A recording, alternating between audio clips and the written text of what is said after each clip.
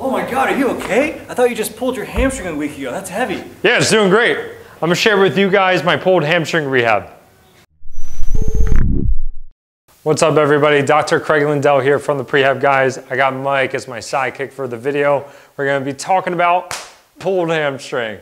So less than 2 weeks ago, I pulled my hamstring while warming up for sprints. And let me tell you, pulled hamstrings absolutely sucks. If you dealt with a pulled hamstring, give this video a thumbs up, comment, tell us what's going on with you so that we can try to help you out. In the meantime, during this video, I'm gonna walk you through the entire process from the minute that I pulled my hamstring until today. And as you can see, I'm already lifting weights again. I can tolerate running, I can tolerate jumping. The only thing that I'm working back towards is sprinting, but we'll save that for another video. So how do hamstring strains happen? The issue is that typically they happen if we're talking about sprinting. So yeah, Mike, show like, boom, you're going to a sprint. So at one point when the hamstring is maximally lengthened, so let's talk about what the hamstring does first. It extends the hip and flexes the knee. So the opposite is gonna be hip flexion and knee extension. When you're sprinting and you're at this point, the muscle's changing from an eccentric contraction to boom, a concentric contraction.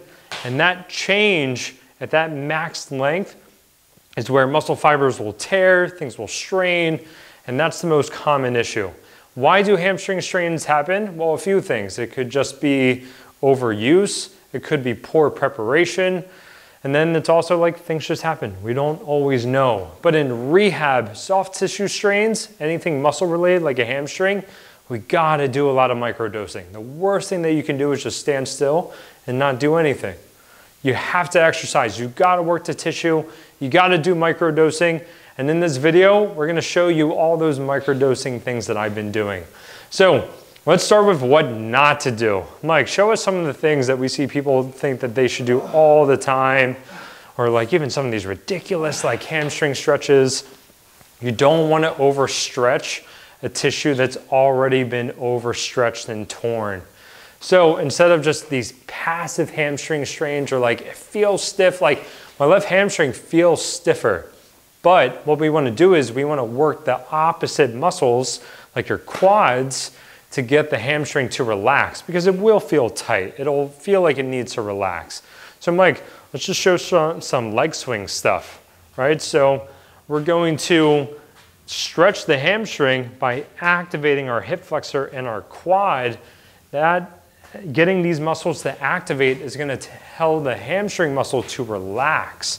So leg swings forward and backward, sideways, they can feel really good, just gentle range of motion stuff to get it to relax.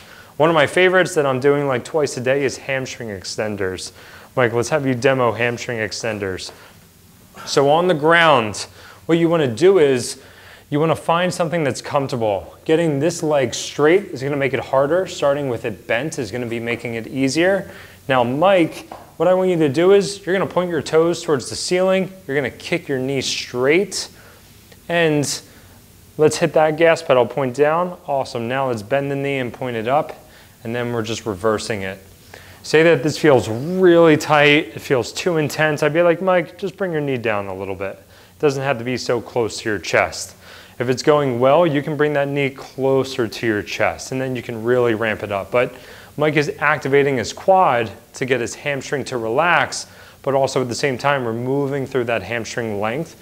So getting a muscle to relax and stretch by working the opposite is much better than just a passive stretch where you're just flailing your leg up, you're just yanking on it and it's not gonna feel good. All right, now that we're in this position, let's just start with some of your basic hamstring exercises. So Mike, let's keep you down there actually. So the first thing that I was doing was literally just isometrics. When things hurt, one of the best things that you can do is an isometric. We still don't fully understand why, but it creates this analgesic effect, meaning it's gonna help with pain. So we can do knee flexion based ones, right? We talked about the hamstring, hip extension, knee flexion. So what Mike is doing right now is he's digging his heels into the ground. He's having a temper tantrum, you just can't see it happening. Digging those heels into the ground, so that's knee flexion focused. He can also do it where it's a little bit of hip extension focus even more. If you can do that where you're there bridging, or what if you straightened out your legs all the way and then you dig them into the ground, trying to lift your butt up off the ground. Perfect. So these are just leg digs. This is a way to get that muscle activated without having to maybe feel too much pain or discomfort. Now we can even go a little bit more. What if you bend those knees, and now let's just do an isometric bridge. Perfect. So lift up all the way, boom, just holding this position. We're going to be getting help from the glutes. We're also going to be working the hamstrings, especially if I cue Mike, like dig those heels into the ground, lift those toes up, try to dig your heels back towards your butt. Awesome. How do we make this harder? We're talking micro progressions. That is the nature of rehab, and it's knowing what to do with one exercise, a tiny little thing to make it harder. Let's bridge up. Perfect. Now pick up one foot. Boom. Hold for a second, switch. Hold for a second, switch. Awesome. So now we're working the hamstring isometrically at the same length. How do we continue down this road where we're still working the muscle isometrically, but now let's change the length? Let's do these walkouts. Perfect. Mike's reading my mind. Walkouts are what you feel comfortable with. Now walk back in. So you see how Mike is pausing, but the hamstring length is changing. As Mike's feet get further away from him, the hamstring, the tissue itself is lengthening, but we're pausing because we're working these muscles. Are your hamstrings on fire yet or what? Doing that. Perfect. Okay, now let's have you stand up. That was awesome, Mike.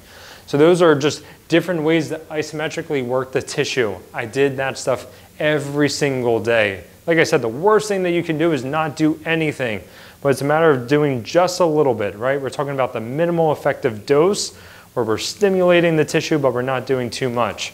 Now, what I'm having issues with, or what I was having issues with, is this max hip hinge, okay?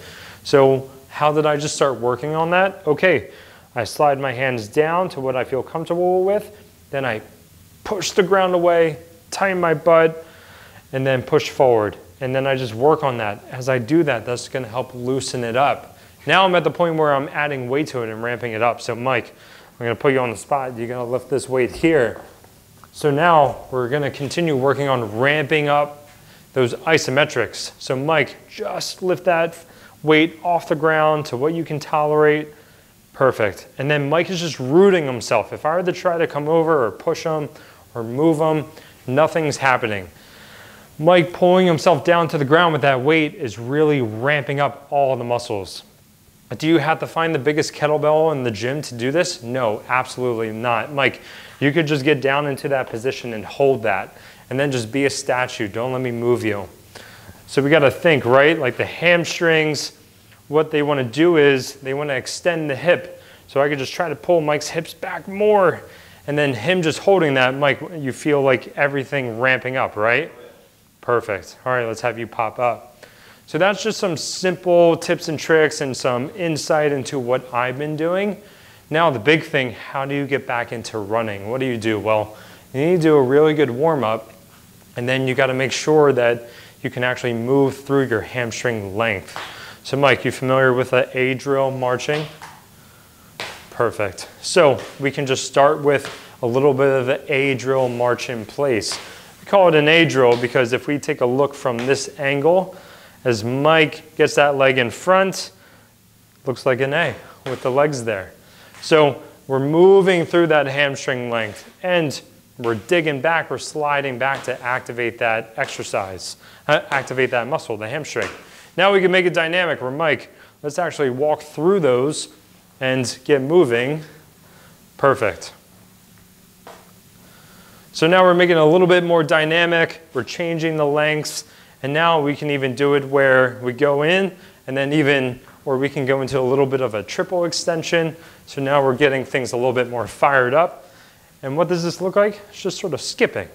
So you're just trying to get that muscle working. Now we're just skipping around the gym right now. But how's it feel? Feels good. Good. Feel warm. Awesome.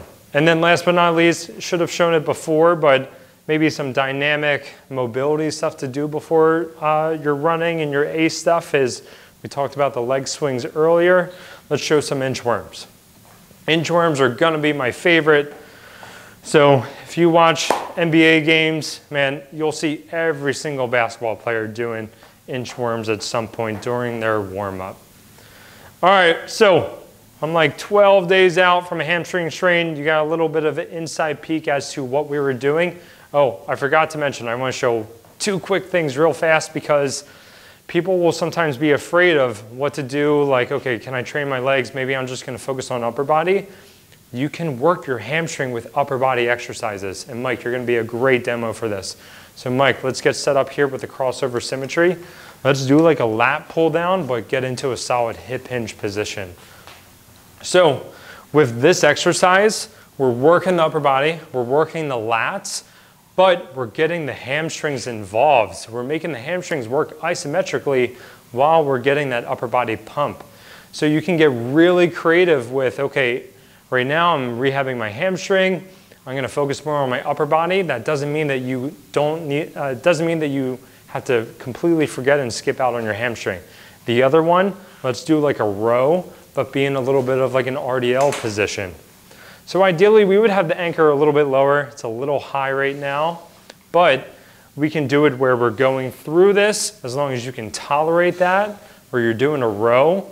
Mike, let's even have you just hold that. Say that you were having a hard time tolerating it and you're just doing a row while maintaining that isometric. So go through that rowing motion, awesome. And those are just 2 ways that you can incorporate hamstring rehab with your upper body workouts.